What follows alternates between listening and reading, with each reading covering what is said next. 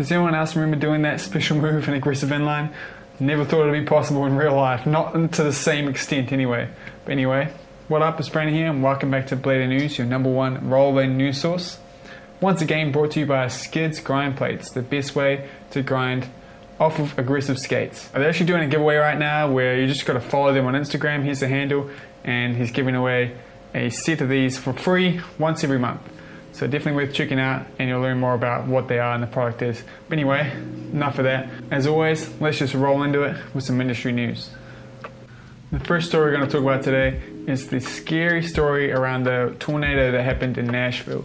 And the reason we're talking about this here on Blading News is because it has affected a couple rollerbladers. So you know Andrew Kingery, the guy behind King Souls, which is a guy who hand makes a whole lot of custom sole plates for every skate there ever is. And he posted a picture of this completely destroyed shop, which I assume is the place he works at. I'm not 100% on it.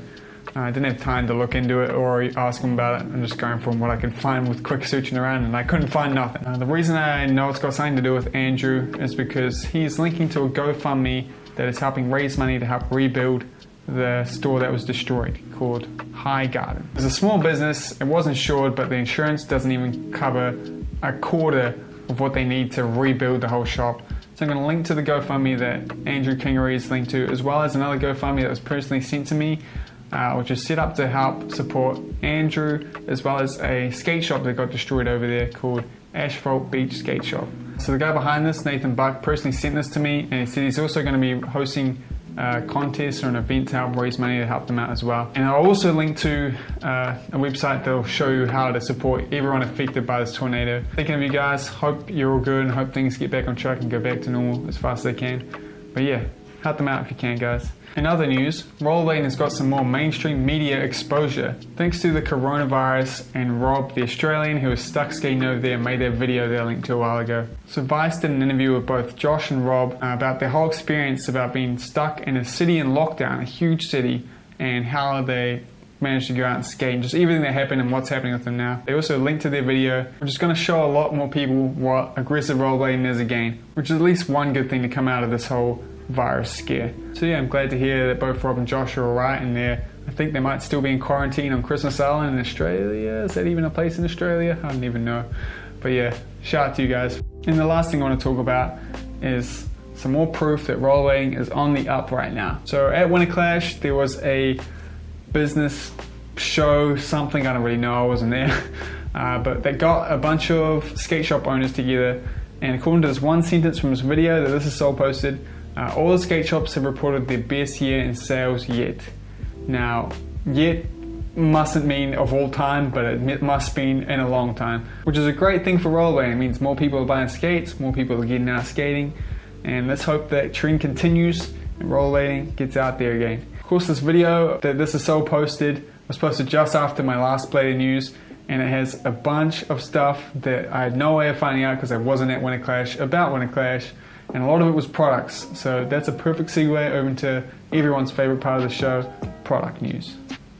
So let's smash out all these Winterclash products again, starting off with razors. I feel like every other day I get a comment of people asking me what's happened to the Razor Genesis skate, and Razors actually released a new one, but before I get hopes up too high, it's a Razor Genesis Junior, which is cool because it's for kids and we need skates for kids, I'm telling you.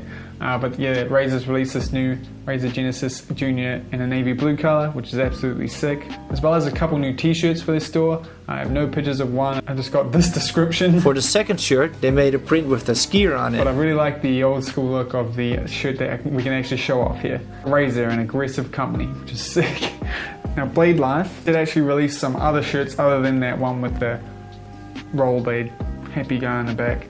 And it was this design here. They brought out a new colored version of it on a hoodie that you might have seen Lena wearing, as well as these cool little shirts with the two little skates on it. I really love everything that Blade Life does and makes. It looks so cool. And the fact that skaters hand make all the clothes is just so cool. And I'm mad that I didn't get to see these things before my video, or even just in person in general. And Kaltik, you know, the frame company, which also makes a skate, they released a new version of their K skate, which is their kids skate adjustable size one, and it's now available in blue, which is really cool. Red Eye Wheels teased the new wheel profile they're making which looks very interesting, very flat, and I'm all for new wheel profiles. Wheel profiles make a big difference to your skating. If you ain't trying different profiles, you're missing out, trust me. He also showed off a new anti-rocker profile they're working on as well, which is cool. Now in this Thisissoul's coverage of ISBO, Eva mentioned that he knew something about a new FR skate in the works. And it was actually at Winterclash. Antony was actually skating the new FR skate while he was competing. So we were actually all looking at it, but I guess we have to wait and see to hear more about it. We also got some more insight on that new Rollerblade Solo skate. I have no idea about Rollerblade. I just want to clarify that, so that might not be the name. It's that skate that you've been seeing Blade Tech and stuff post about the prototype sole plates that have been worked on. So apparently they're redesigning the skate from the sole plate up. Right now they're working on the sole plate. The sole plate's meant to be quite a universal flat design with the possibility of being able to go on a bunch of different skates, which is a good idea. If we have universal frames, why don't we have universal sole plates? But they then have plans to move on to working on the buckle and then everything from there, you know, really focusing in on not ruining the already super comfortable fit of the Rollerblade Solo. Not that I would know, but yeah. They're not planned to be released till next year sometime, so they're really putting in the work, which means you know it's going to be a really well polished, put together skate that's been tested, not something just thrown together in a few minutes, hoping for the best. So I'm excited for that released in a year. Hopefully it is only a year away. And to finish off products, I'm going to talk about the skate that I just, for some reason, didn't mention when it came out at ISBO. I don't know why. I saw it, I wrote it down even, but I just didn't say it. I don't know, I have no reason. But anyway, that is the new USD Pro Carbon skate for Bernal. Now this is a really cool skate with a little throwback design to it, which just works really well. And it's one of the best looking carbon USD skates I've seen in a long time. And I'm glad they're still making that boot as well. But yeah, sorry I somehow didn't mention that. But if you checked out the videos I linked to, you wouldn't have missed it. So make sure you check out all the videos I linked to. And all the links, you know. But yeah, that's it for product news. Let's move on to my favorite part of the show, media you should check out. Starting off with a video essay from Roll Minnesota. And damn, this thing is good. It goes into the history of rollerblading and the really bright future it looks like we have. And this video is well worth the watch, so you definitely should go check it out. It's so good. Trust me. Check it out. Shredpool hit us with the new interview format style video series called Rollerbladers in Rollerblades on Rollerblading. And it's really, really good. First episode's on Matthew. This dude really reminds me of one of the dudes I used to always skate with. Shout out to you, Josh. He's actually my cousin, so yeah, I hope you're watching, man. Appreciate you. But yeah, it's definitely worth a watch. Go check it out. Niels Jansen, my favorite skater at the moment, released some behind the scenes of the filming for his video Breeze. And that video is now at over 165,000 views. So it's so cool, it's such a success. And seeing the behind the scenes of it and all the work that went into these tricks, you know, when I saw him doing that 360 sole down the hubba and the 540 alley-oop switch sole, I just really wanted to know if it was first try. And it wasn't first try, which is good to know. I really didn't see how you could battle that safely, but Niels does it. And damn it, I want that true pawn, man. I'm gonna learn true pawns. I'm gonna learn them. There's a new VOD releasing right now, today. As I post this, it should be coming out. And it's called Sandy Bastards, featuring all these people. You know it's going to be absolutely fire. So be sure to check that out and witness some absolutely ridiculously cool, stylish skating. We've got another post on Instagram going into the history of the Bauer skate. So how you say it?